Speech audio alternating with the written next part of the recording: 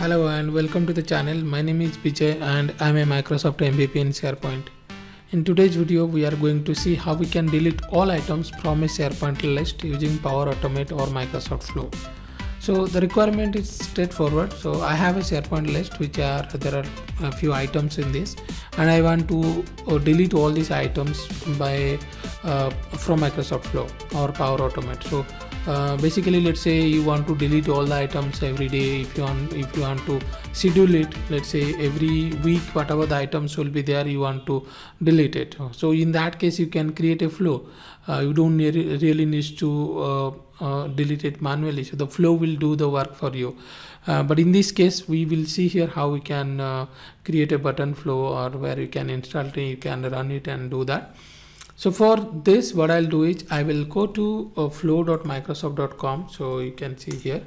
Now, if you have not signed in, then it will ask you to put your credentials. So make sure you have the license, and then you log in with that user, and then you will come up with this page where you can see create is there, plus create, and you have multiple options here. For example, here start from blank, start from template, and then start from a connector.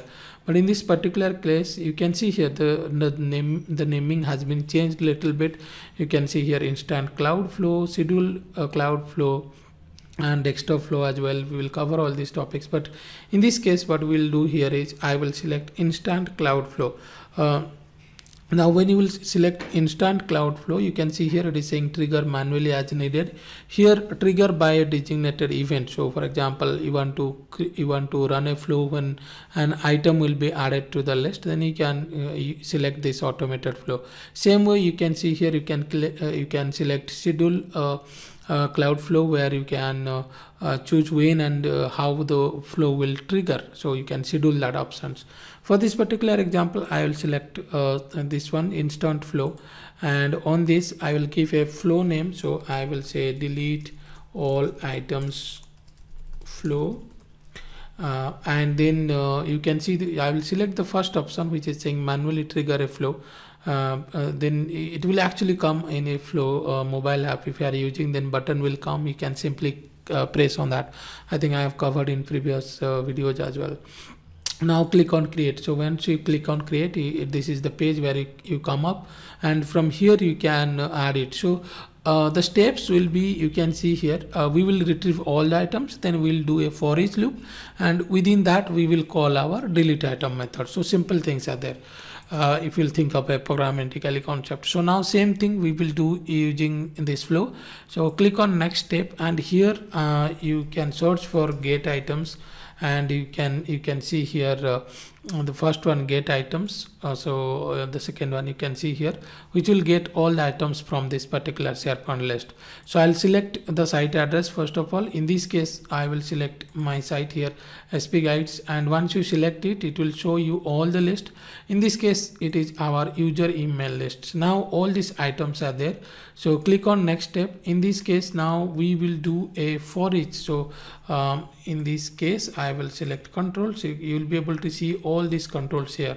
In this case, we will see apply to each. So that means we'll read every item and we will do the action. So here, if we'll select, you can see the value. So list of items. So we require all this list of items. That means value will have all the list of items now. And within this, on this particular loop, you can see there is add action box, add an action option, where we will use delete one. So I will select for delete.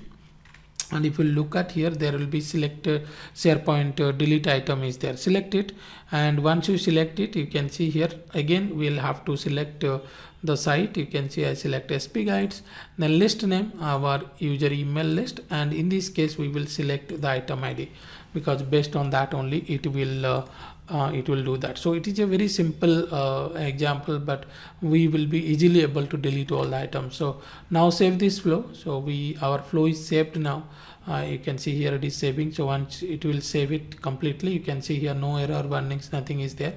Anytime if you open the flow, you can see here there is a test button. You can test it, or let's say this will be available if you'll go to this my flows. Here you can see, okay, I already have one flow on that, so that's the reason it take delete all items -2. So you can select anytime, you will be able to see the details of this flow.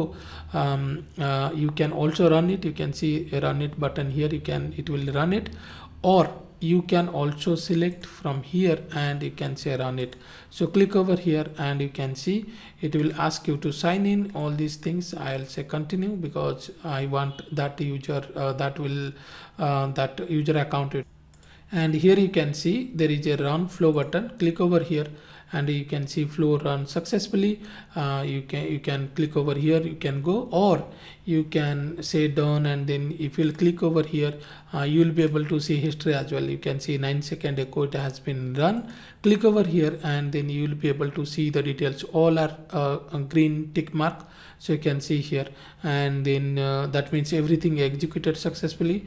Now if I'll open this list, you can see here no item is there, so that means everything has been deleted. I have also written a complete blog post on the same with screenshot with steps, so you can follow that. I'll put the link in the video description. So if you want similar kind of videos, then subscribe to our YouTube channel. You'll get a lot of free videos on Office 365, SharePoint, Office, SharePoint Online, and then Power Platform, SPFX. All these videos you will get it free. Thank you and have a nice day.